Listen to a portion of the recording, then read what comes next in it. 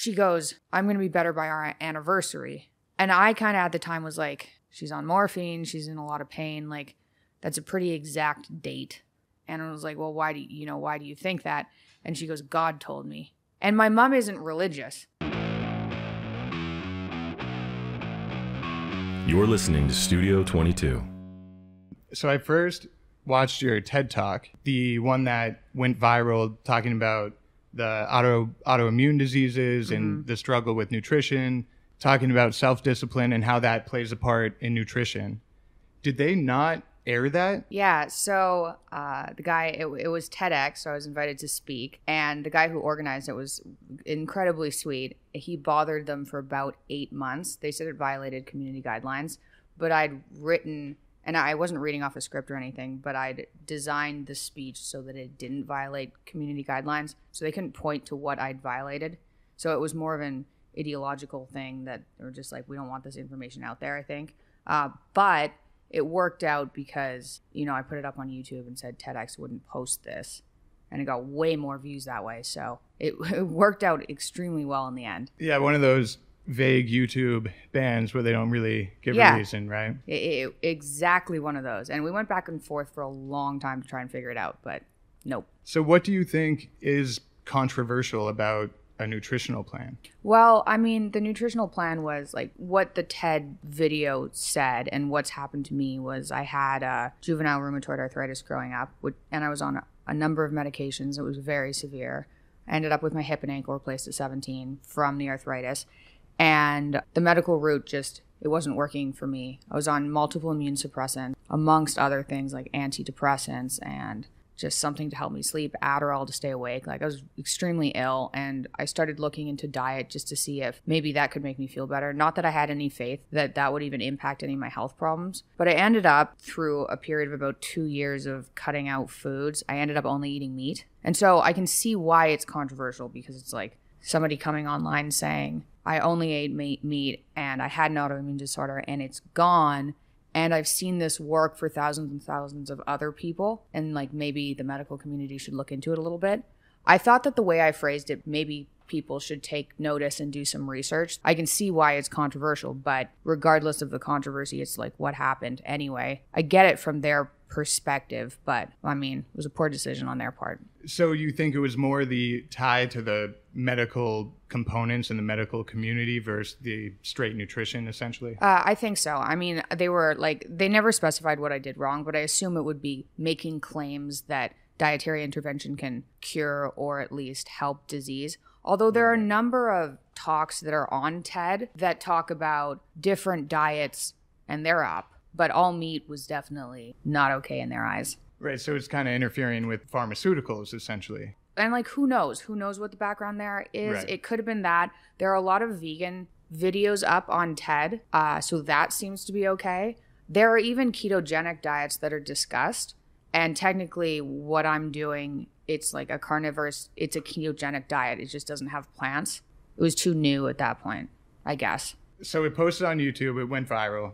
Was that your first experience with media, social media, getting tons of views in that way? I probably didn't expect it to get as many views as it did, maybe because it was a short form video. I've experienced popular podcast episodes or something like that. I don't think that was... Oh, and I've done, response videos for media outlets covering my dad. And so those get a number of views too. So it wasn't my first time. It was probably the biggest thing I'd put out at that point about diet, though. How did that affect the rest of your trajectory in social media and your career as an online persona? So that video was put out when I was maybe 2 years into podcasting. It seems like I started podcasting because I was trying to look into health problems. And so it started being kind of health focused. And then I started bringing on people I was interested in, like business and just whoever I wanted to talk to, and trying to move away from the diet. So it was like, because I didn't want to be this girl who only eats meat, and that's what I'm known for. But I had that go viral. People are interested in it, I guess.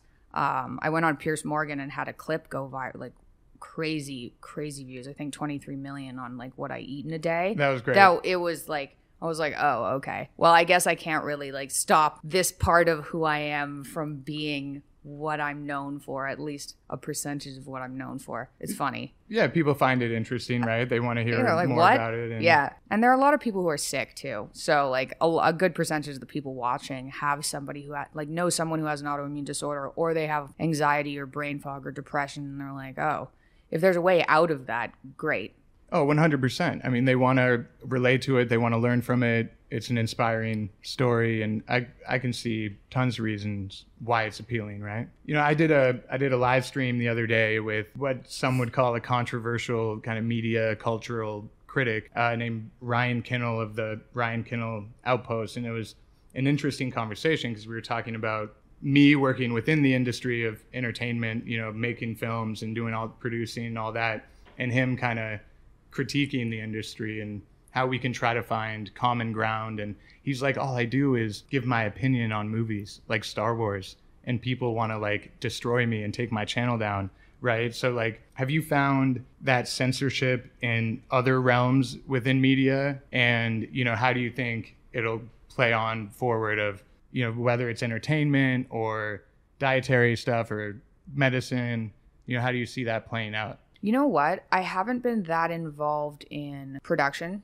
to a level to experience censorship there. I don't think I've experienced it in like Hollywood or anything, just because I haven't been exposed to it. Right. So is it tricky? It's interesting when you're, you know, trying to get a project done, but there's restrictions or, you know, things you shouldn't talk about. Yeah. You know what I have experienced? So we started Peterson Academy, and we've been hiring producers and things to produce our courses and edit them.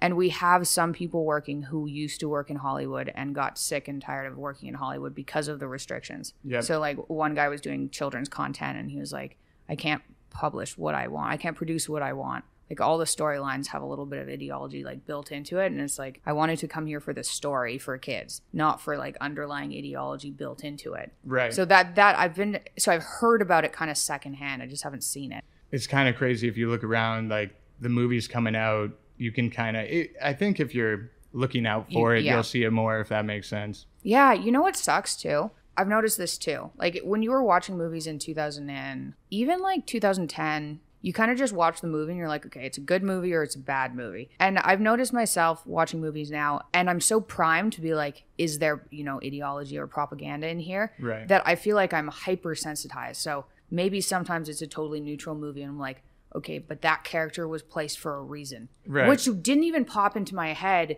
10 years ago. Like, it's not good. I totally agree. It's I think our culture has completely shifted into politics everywhere, agendas everywhere, teams, tribalism. It's really kind of frustrating and sad sometimes. I was really excited to ask you about the Peterson Academy, the university you're starting with your family, and I've watched a lot of your videos on it, and you know, talking about balancing family life and, you know, all the work you've been doing. What has that process been like? And, you know, how far along are you and all that? So we did a kind of closed beta. So we opened it up for enrollment about a month ago and then closed it so nobody else could enroll on the platform, partly because we had to do user testing, but partly because we wanted to get it out because we think it's time to get it out. And that was overwhelmingly successful. We had almost 30,000 people sign up. Wild numbers. So there's a course component that is kind of, you know, Netflixy. So there are a whole bunch of university level courses there, 8-hour lectures from like professors around the world that are really good. And those are all produced and edited in as entertaining a way as we could do. And then there's a social media component, so people actually have a community. It's been going amazingly well. So now it's open to everybody. 2 days ago. Oh, wow. Yeah. We closed it down for about 3 weeks to just make sure that we could get all the kinks out before we launched it. But it's available now. So it's been amazing. Congratulations. That sounds like Thank you. Just crushing it. Absolutely. Yeah, it's been a ton of work. Like there's a lot of not sleeping. That can be tough.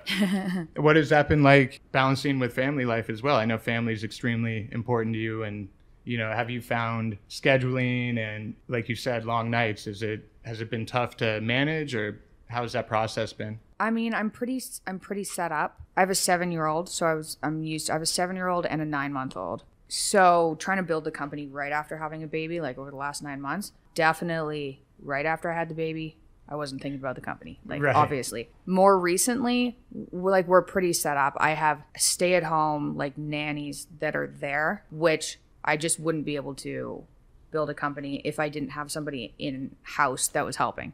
And we found these great like women that is kind of like having a grandma that lives with you. I think as a female too, you always have some mom guilt, and it doesn't matter what you do, it's always there. So even if you're, even if you stay home with your kids and you don't do anything else, then you get like, I have friends who do that, and like a lot of them enjoy it, but then they're kind of missing an outlet. And then if you have work, then there's always part of you that's like, I feel bad for not being there, and I've got it pretty good though, because we work from home, so I don't have to go to an office. So I'm there all the time. That's nice. Yeah. So a lot of the work we're doing, like my baby's crawling around the floor. Right. So it like we're pretty set up. So it hasn't been that difficult for me, and I think that's because I've had practice. Like with my 7-year-old, I didn't have help, so it was like 7, baby on your lap while I'm working, which was like that's way harder than having a nanny at home. This is basically the best setup you could have. Oh, absolutely. And you mentioned your father earlier, Dr. Jordan Peterson. Have there been parental styles or morals, principles that you've kind of gotten from your parents and then passed down to your children? Yeah, definitely. I think so. I mean, one of the things my dad taught me was like, make sure you don't let your kids do anything that bugs you, which is fair. It's like, you don't want the kid that you bring to a restaurant that like goes around and knocks all the salt shakers off. Oh, yeah. Because people they're like, that's a bad kid, but that's a terrible parent. Yeah. Right? You're not going to blame the 4-year-old for being a brat. You're going to be like, what are you doing as a parent? So I think that's helped a lot.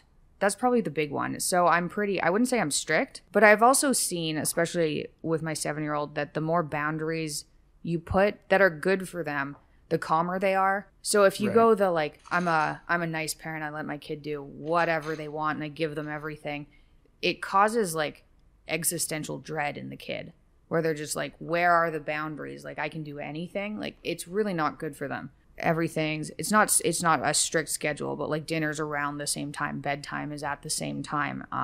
There are certain ways you can't act. Like they go to school and come back and they're like, they pick up some horrible kid's behavior and you're like, why? You can't act like that. That's not good behavior. And then they'll stop and like calm down. It's like, okay. So giving kids these firm boundaries, I probably learned that from my dad. Consistency, boundaries. Yeah. And just like, and you want to, like, as a parent, you want them to grow up and like easily make friends and be taken seriously in conversation and be liked. And so showing them what kind of behavior is appropriate and what kind of behavior isn't appropriate is really important. It's not mean. It's just like, that's not like, trust me, if you do that, it's not going to go well in the real world. So like, don't do that. How has it been, raising a family in the public spotlight with, the amount of followers and media attention you and your family get? Has that been a struggle, or have you had to adapt at all? It's all a little weird. Like, it's definitely a bit weird, but I don't really go out very much. So I don't actually experience the weirdness that often. Like, I'm usually at home working or with my family. And so sometimes when we go out, it's weird, but we don't go out very often. Especially with a newborn, a relatively newborn, yeah. It's also like, I'm not really fazed by it. There was, I don't remember, it was like 3 months ago, people got mad at me on X and somebody posted, and it made my dad really mad. Somebody posted a picture of my baby and called George retarded. And my dad was so mad. And my husband and I were kind of like, I don't know if we were just not fazed by it. We're just like,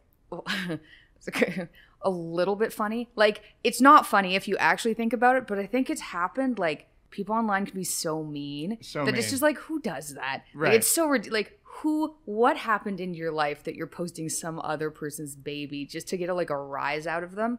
The absurdity of it almost. It's mostly the absurdity of it. It might be that there was so much media, especially in like 2018, 2019, maybe 2020, that it really doesn't bug me at all anymore. And I am mostly at home. And like most people I meet are super nice. So it hasn't been that hard. Like, I don't think I'm also at the level that it gets hard. Yeah, like at a stage in your life where you're working so much, you've got a 9-month-old and a 7. Yeah, that makes perfect sense. Yeah. But the online stuff sounds like it's definitely there regardless, no matter what, right? Like, yeah.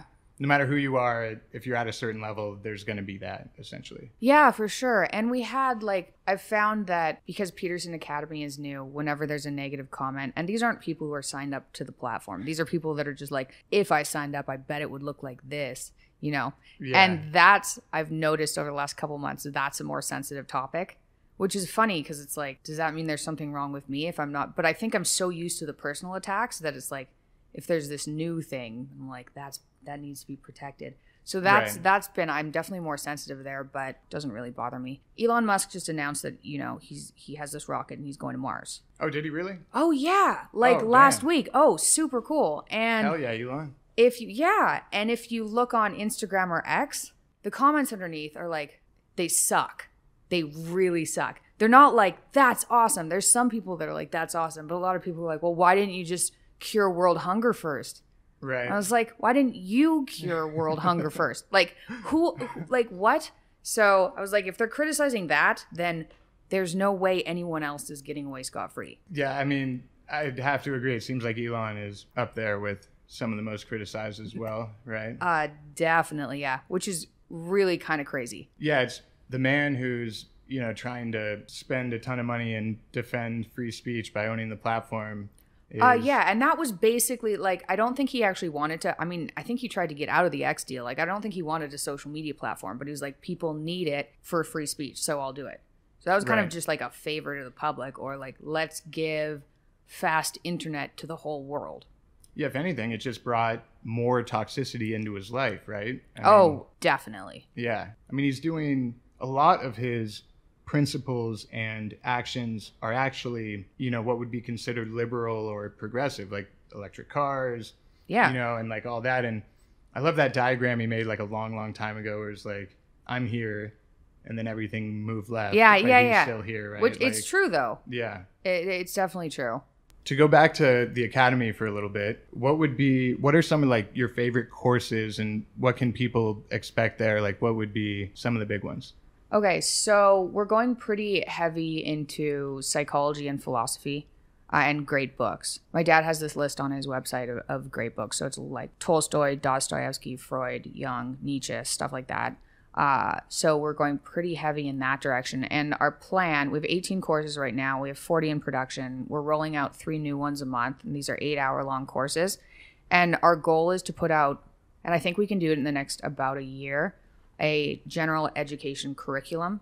So that's about 96 courses that are our length, which is what we think is equivalent to a university general education degree. Right. And it would give, once you go through that, it would give people general knowledge, an intro to chem, intro to bio, intro to physics, Oh, yeah. So those, intro to personal finance, because you need just to be financially literate to a certain level. And then a huge background in great books and philosophers in psychology. So we have we're rolling that personality course out in December. My favorite course right now, Dad has a course on Nietzsche on there, which is definitely cool. There's a course on cosmology, which is cool. And then we have Plato, which is cool. There are a number. Oh, and we have a intro to nutrition with Max Lugavere, which is just it's not carnivore diet. It's just pretty smart. It's not what you would learn in regular university, but it's don't eat high carbs all the time or you're going to get extremely ill. Right. Meat isn't bad. It's actually a health food.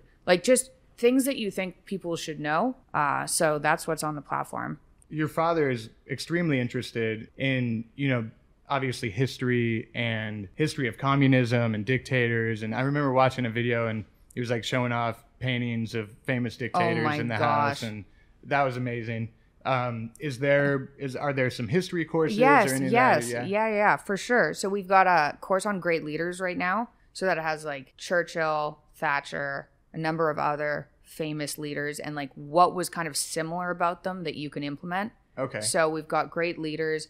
We've got philosophy courses that are kind of historical, modern philosophy and postmodern philosophy. And then we're rolling out history of the Soviet Union in October by Michael Malice. Oh, wow. Yeah. So that's fun. And then, yes, we're going to have general history, like an overview of world history. So, yes, that will be part of it. Not just psychology and philosophy, but world history. We're just trying to give people a general, what would you expect a smart person to know if you were having a conversation with them? The finance component seems extremely applicable, right, for everyday life. Yeah. And then the GEs as well. Like, obviously, every college has like some GE pro. I did not do well in my GEs in college, but I was in the film program and, doing that. But I got, good enough to get by. But those are always good to have as like a core. Yeah.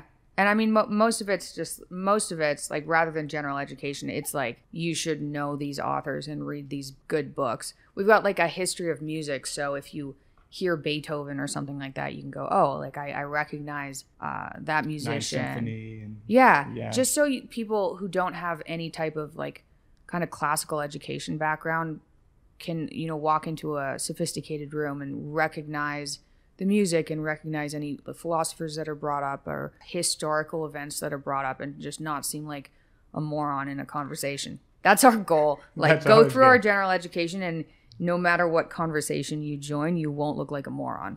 I love that. That's a good motto right there. You're listening to Studio 22.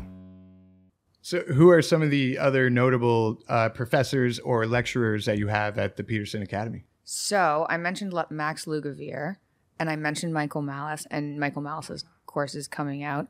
We're launching, my dad's obviously on there, and he's releasing 3 or 4 courses a year. And then we're launching Bishop Barron soon to teach kind of how the Bible's impacted like Western civilization. Oh, wow. Yeah, so that's a very interesting course.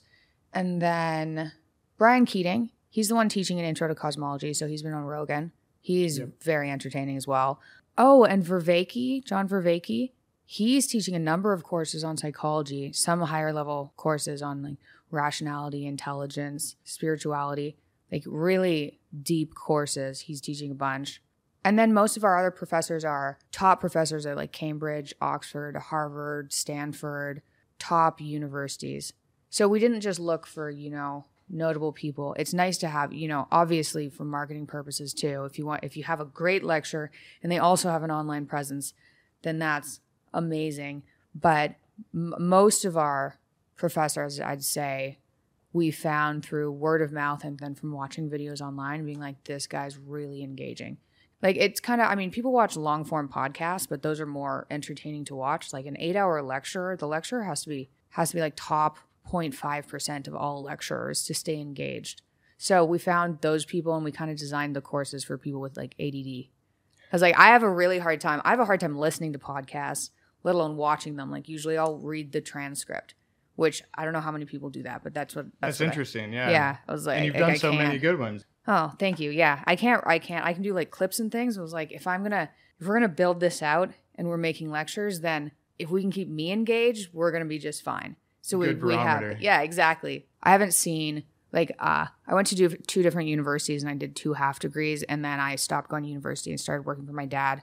So I was like, there's so much opportunity here. I don't need the degree. Like, what's the degree going to get me, really? So I have like half a degree in classics and psychology and half a degree in biomedical science.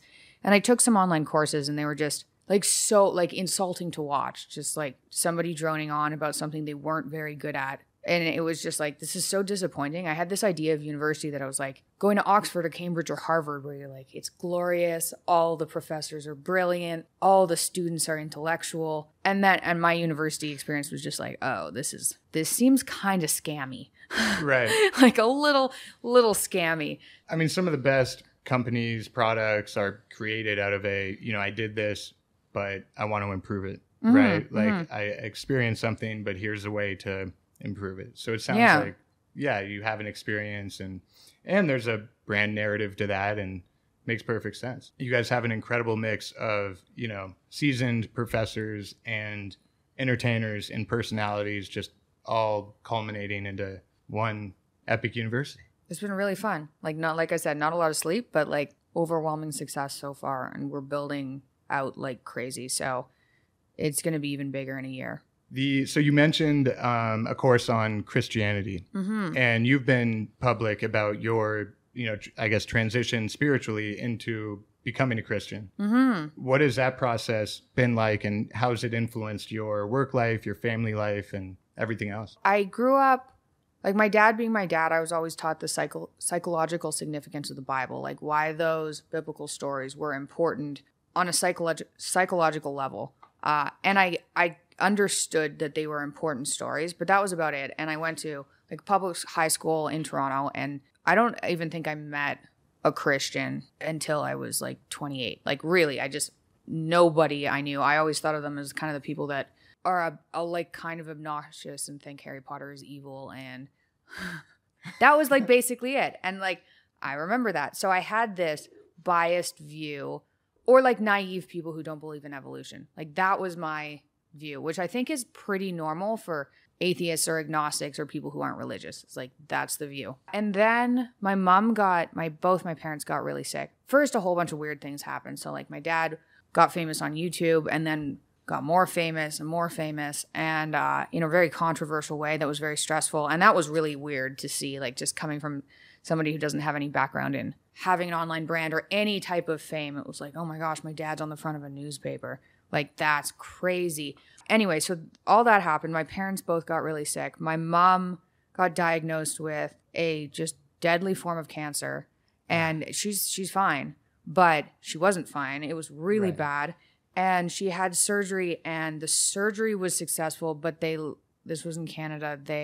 They nicked a lymph duct, and the problem with, like, I didn't even know what any of this was. The problem with that is it's very hard to find the nick, and it like slowly kills you unless you can heal that. Oh, man. So she was stuck in the hospital for about 3 months after that, and we ended up flying down to America to go to a different hospital, and they did surgery, and that didn't work. But in the midst of that, she goes, I'm going to be better by our anniversary. And I kind of at the time was like, she's on morphine, she's in a lot of pain, like that's a pretty exact date. And I was like, well, why do you think that? And she goes, God told me. And my mom isn't religious. So that was weird, right? And she started praying.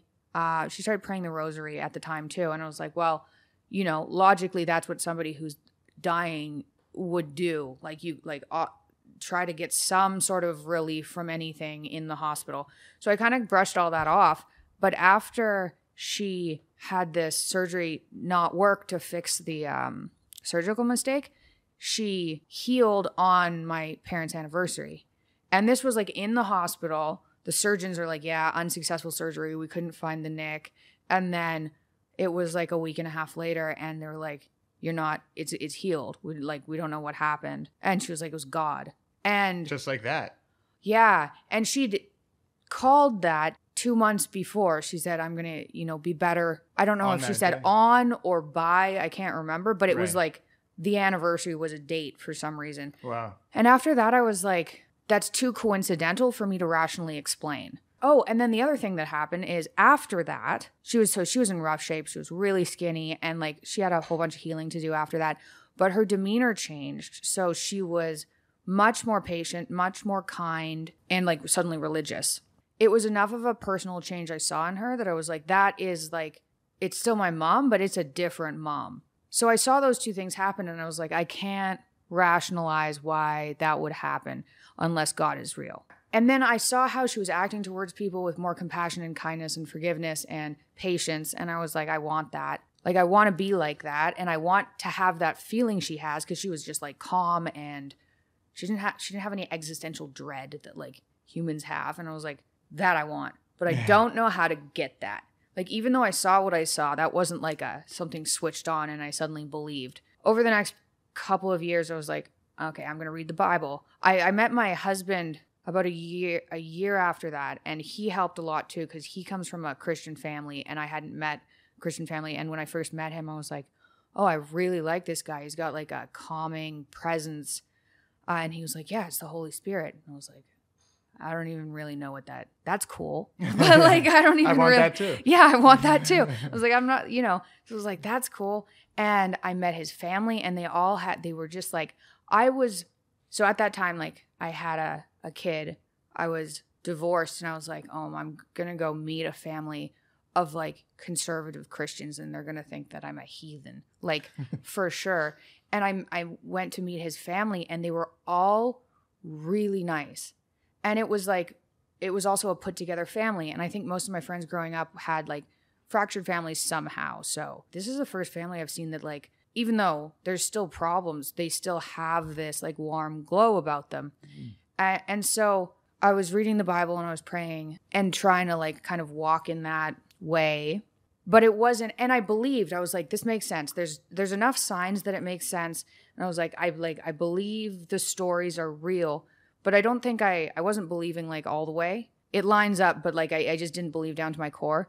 And then I had an experience. I'm not going to get into the experience, but I had an experience that like brought me to my knees. And I've had these, you know, if you go through something really hard, then you have those experiences that you're like, I'm not religious, but like, oh, if God's out there, that would be great. And can he help me right now? Of course. Like I've had those experiences.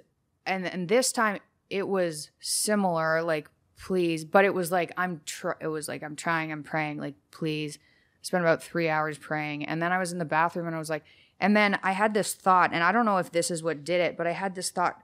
I was just trying to get there in a rational way. Like prove God, which nobody can do. And so I was and I'd been trying to like prove it through all these like weird coincidences and things. And I had a thought, and I think it was I don't think it was my thought. And it was, you have to have faith. Like Christianity is based on faith. And I'd never thought about that word before, but faith isn't someone's going to come up to you and rationalize why God is real, and then you'll believe, because then you wouldn't need faith. You have evidence, right? People go about like, pastors will go on podcasts and they'll debate atheists about like whether or not Satan exists or whether or not God exists. And like, they're not going to, you know, win rationally, because it's not rational. It's faith-based. And for some reason, I thought that and was like, oh, and it was like, and I don't even want to compare it to this really, but it's the closest thing like on earth that I can get to. Have you done shrooms? Yeah. Okay. It was like shroom-like experience, except there were no shrooms involved. Right. So it felt like heaven opened up. I could feel the Holy Spirit descend. And what it felt like was I got shown, here's all the things you're doing wrong in your life. Yep. All right. So I got that, and it was like, you know, you're trying to act like a good person, but here are all the micro ways that you're sinning. So being irritated at someone who's taking up time when you're busy. Like just little things that people do. And I got shown like how shitty I was as like a heavenly perspective of everything. And I was like, oh my gosh. And then I felt this overwhelming sense of forgiveness that was like, it was just like pure love, forgiveness for being a sinful person. So I had this all happen. And after that, I moved from being like, you know, I believe this is true to I know this is true. Like you don't go through. And for some reason, I'm sure some people can be brought up in a Christian household and be like, yeah, totally makes sense. Logical. You know, Jesus Christ died on the cross for my sins, and God is real, and I'm going to heaven. And they don't need some sort of like mind-shattering spiritual experience. But I mean, that's what happened to me. And I've heard other people, because I've seen people talking about this stuff, and like people that were in a really dark place, and suddenly they're like, yeah, Jesus saved me and I'm saved now. And so I'd seen those before, but I didn't get what people meant by saved until I felt the forgiveness and love. And then I was like, oh, that's what they mean. I get it. So then things that changed. Well, a big thing that changed, I think, is I've been through a lot of bad things, like being chronically ill was miserable for like 2 decades. And then my parents almost dying was miserable for like 4 years. And divorce isn't fun. Like, no. Like a lot of bad things have happened. And because I've gotten through them, I've been like, I'm pretty good at getting through bad things. So when they happen again, I can do it. But now when stressful things happen, it's like God's got me, which is huge. It's different than like, I can weather this storm. It's like, I don't have to weather this storm by myself. And there's like, and it's out of like, a lot of this is out of my control, because I'm a type A control freak. So if there's a problem, like I'll spend 10 years trying to fix it. Right. Trying to solve it. Yeah. Which I think is what brought me to only eating meat. I was like, I'm just going to literally try everything I can possibly try to cure an autoimmune disorder until something clicks. Yep. Right. And I'm still like, I still have that part of me, but now I know it's not just like, it's not in the greater scheme of things, it's not up to me, which is a huge relief. Yeah. Like, so the existential angst, and I saw this happen to my mom. And so as soon as I called my mom and I was like, I get it. Like, I get it. It's been maybe 3 years before 3 years after she got saved, but I called her and I was like, I get it. It's honestly a beautiful story if you frame it of the lens of the enlightenment side and the being able to handle adversity. And it really is a beautiful story. And I think everyone has like their own unique kind of journey to either finding God or some sort of spiritual experience. Hopefully, right? We'd hope get to a point like that. And people like need it. Yeah, and get to that relief that you described, Yeah. right? That, God's got me. And I was baptized Episcopalian and have grown up. My mom is very Christian, I'll just say. It's an amazing feeling. Did you find that the newfound faith in Christianity had given you a different perspective on your healing when you were growing up and getting through that? Definitely. I mean, I was thinking about things through a rational lens my entire life, and then as soon as like I converted or was saved, I was like, there's got to be some demons involved there. Like, and it's funny because even I was like, I feel like Job. I was really sick. Like, and in the story of Job, he gets tortured by Satan, right? And he's this good guy, and he loses his family and he loses all his stuff, and then his friend, and he gets really sick and he's like covered in boils, and his friends are like, well, you did something to deserve this. Yeah. And my dad, I grew up mostly knowing the psychological significance of the Old Testament. And so I knew about Job, and like we joked about that all the time because I had skin issues. It was bad. I had skin issues. Like I couldn't get out of bed. My joints were disintegrating. It was like movie level sick. And so looking back on it, I think I can see like God trying to get my attention in certain ways and things. And I think there's probably, I mean, if we're living in a fallen world, then a lot of what happens to people makes a lot more sense than if we're living in a fully rational world. So yeah, it's changed my perspective looking back. Have you read any Eckhart Tolle by any chance?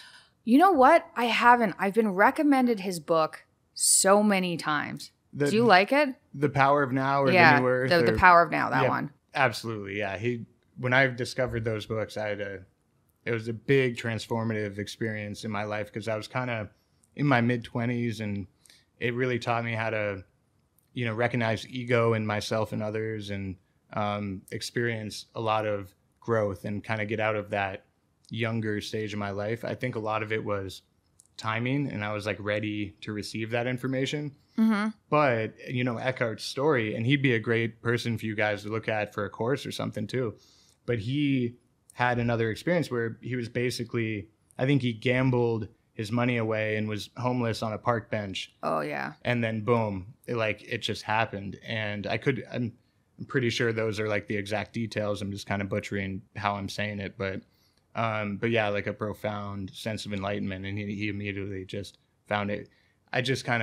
There were some similarities that you mentioned of like that moment, that eureka moment, right? Yeah, yeah. It was definitely a moment. It wasn't like I was yearning for it and I wanted it, but you can't just give people that, then somebody would be selling it and people could go through a program and get it. Yep. And like pastors try and different people try, but like sometimes it just hits. Are there any specific authors that you enjoy reading recreationally or, religious works that you go through or stories? So like the Bible, so obviously. Yeah. So that I read voraciously until I was maybe 24. And I mean, like, as a kid, I was reading into the night every night for my whole life because I wasn't outside playing sports and things. So oh, wow. I read a lot.